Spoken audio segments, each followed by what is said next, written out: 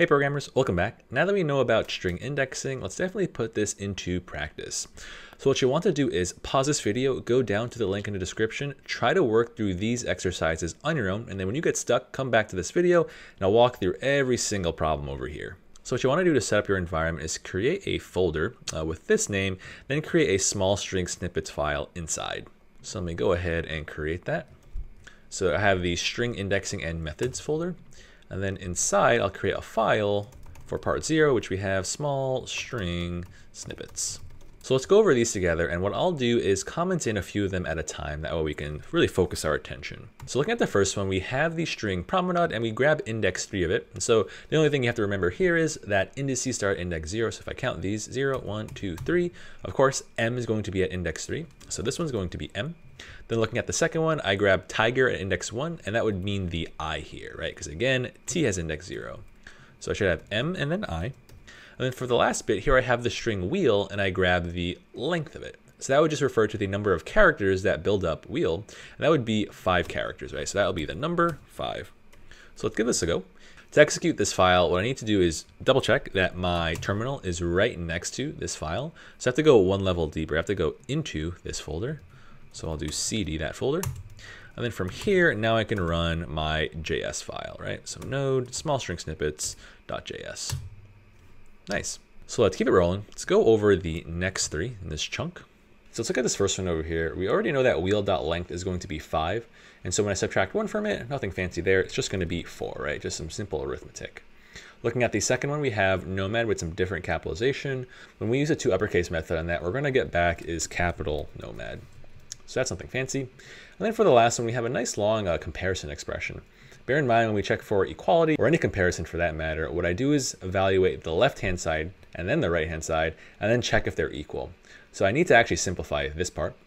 It's actually the case that, hey, programmers at index 2 would give you back the y over here. So then I'm just simply checking is y equal to y, which I know is a true statement. And so that last one should just be true. So let's run this. I should get 4 nomad true. Nice, and there we have it. So moving on to the next 3, I have a few things here. Looks like I check if volleyball.length is greater than 20, and that's actually not going to be true, right? So that'll be a nice false over here, because there's not enough characters in that one, right? This evaluates to a number, it's going to be less than 20, so this entire expression evaluates to false. Looking at the second one, we're utilizing the index of method. So bear in mind that here we're checking the index of R inside of treasure. And that should just give me back the first index where R can be found, which would be index 1 over here. Notice that R appears twice in treasure, but index of will always return the leftmost index. That'll just be 1.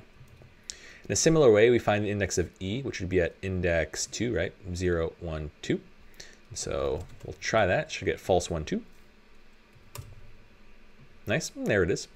Let's go on to the final 3 in this snippet.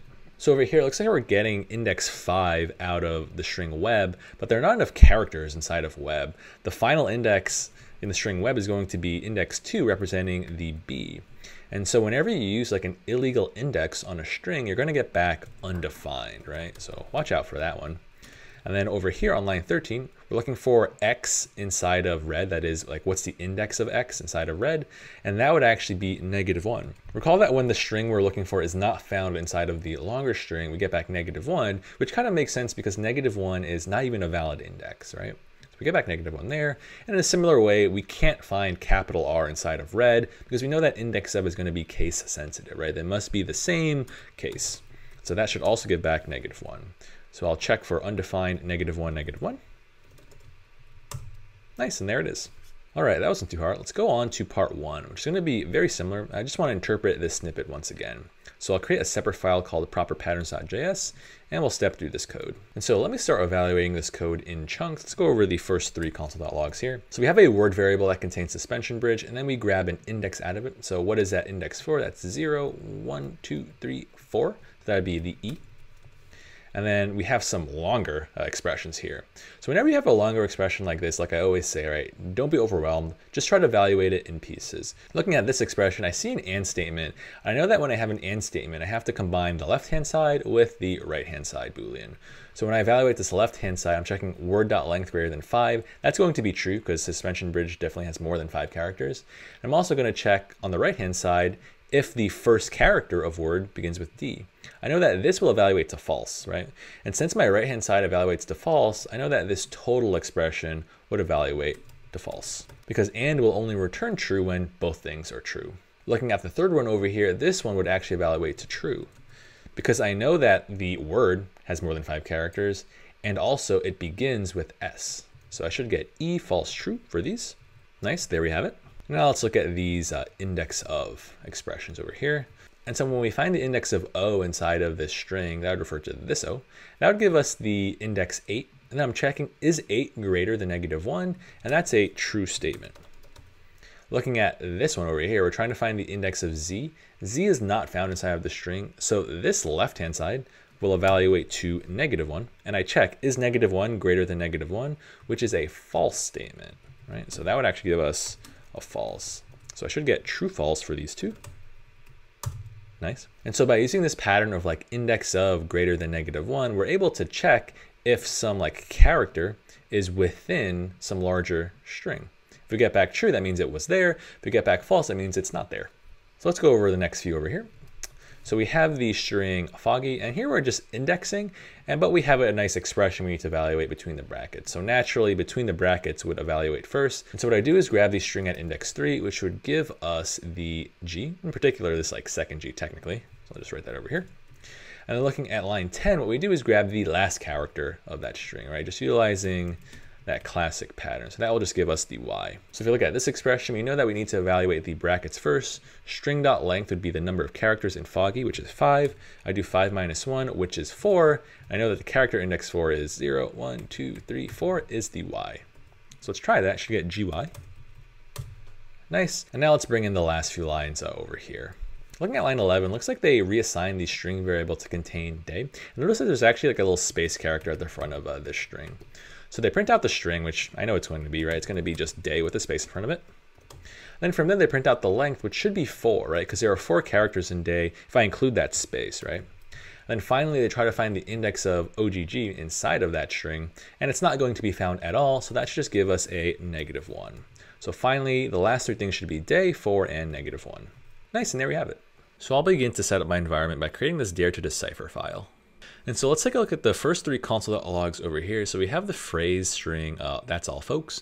And then we have a few patterns that reference the length of my string as an index. So looking at the first one, this one's actually going to return undefined.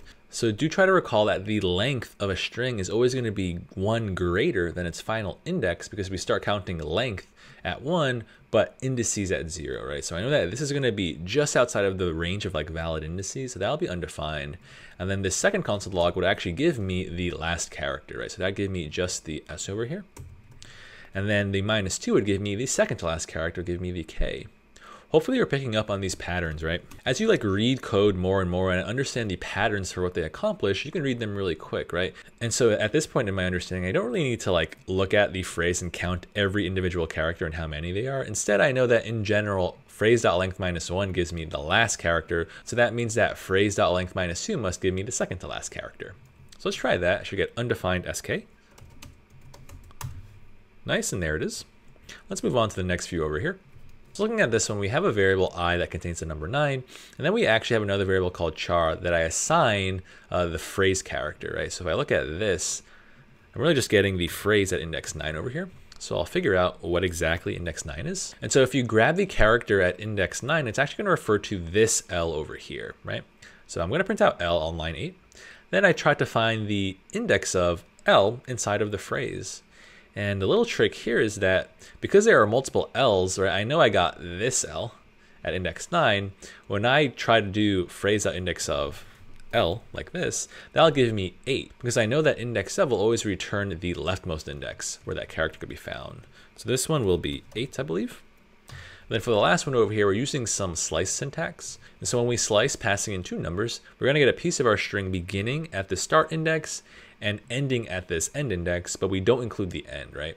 So I'll start at index 2, that gives me 0, 1, 2. So I start slicing at A, and I go up to but not including index 8. Index 8 refers to this L, and so what I end up grabbing in my slice is really everything that I have highlighted right now, right? So there's this bit, and not including that L over there. So let's try that, give it a go. Cool, and let's go over the last chunk now. In this last chunk, we just have some variations of slicing the same literal string again and again.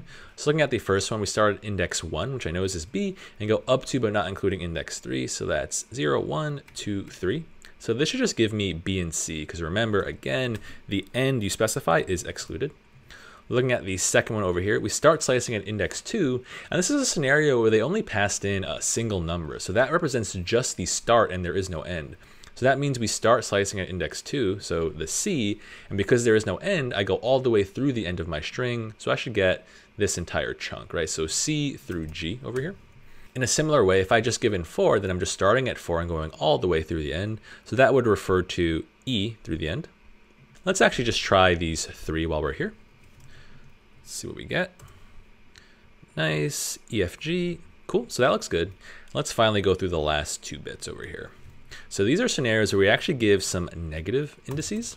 And recall that a negative index when you use slice refers to characters starting at the end, right? So -1 refers to the very last character. -2 refers to the second to last character. But looking at this one, when I say -1, it's still going to be the ending index, so it must be excluded, right? So this should give me all characters from C up to but not including G, right? So really just this chunk. So we'll try that. Nice, C, D, E, F. And like you probably already expect, now we're just slicing from that starting point again of C all the way up to but not including the F, right? So this should just be C, D, E. And we'll give it a go. Nice. So that was the last of our exercises where we have to predict how code evaluates. And now I want to work on part 3, which we have a tedious task. And so this one's pretty interesting. This time what we have to do is write our own program to this file called tedioustask.js. Let me just create that file for myself. So there's my file. Let me go ahead and read the prompt. And so what I want to do is write my own program so that it prints out the index where the substring hey, looks like all capital hey, can be found in the text below. And it looks like it's a really long chunk of some random text. And so what I'll want to do is solve this in a programmatic way, of course. And so let me start by just copying this long string that I need to search through. So I have it copied, and I'll bring it into my code. And I need to make sure that it's actually valid code in the first place. So this isn't technically a string until I wrap it in some quotes. So now it's a string. And what I'll do is I'll save that to a variable. I'll say let my string. And I'll be sure to use like a semicolon as well. So I have a really long string variable, but it's totally fine. And then from here, I want to find the index where capital hey can be found. And so if I want to accomplish that, I can just use the index of method, right? And so what I'll do is just write a nice expression. I'll say string.indexOf, and I'll look for the index of capital hey. I know that this will give me back the index where I can find it, and I'll just print that out. So this is nothing too fancy, just practice using index of. So let's give that a run. Let's see what we get. Nice, and I have 483, because apparently hey is found somewhere over there. Let's see if we can find it. So what I can do is, in VS Code, just like many text editors, you can do Control F or Command F, and I can look for hey. And where is that? Oh, there it is, inside of my string. All right, programmers, so that wraps up the entire walkthrough for this D exercise for our expressions and variables. In particular, we went over a lot of indexing patterns. So what I really want you to do before you go on to the next video is make sure you can solve all of these problems on your own. So that means you should be able to predict all of these console.logs and actually feel confident doing it, right? In the next section, we're going to learn some new material, and you want to make sure you have all of this down pat. So feel free to redo this exercise on your own if you need to, but I'll be waiting in the next video.